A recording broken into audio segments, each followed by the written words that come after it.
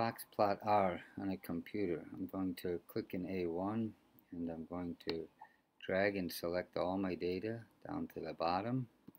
I'm going to use Control or Command C depending on your computer, usually Control C, but on Apple it might be Command C. And then I'm going to switch to the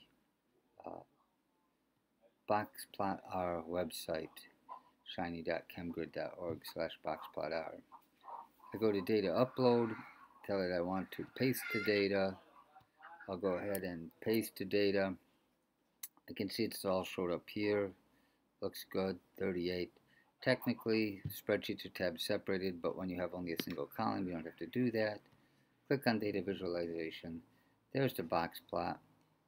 You can expand that vertical axis some by saying something like 1.5 to 2.2 or something.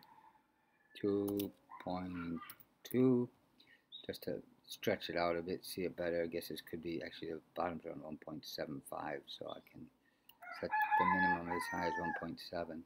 Now we can see that there's two high outliers, and there's our box plot at BoxPlotR.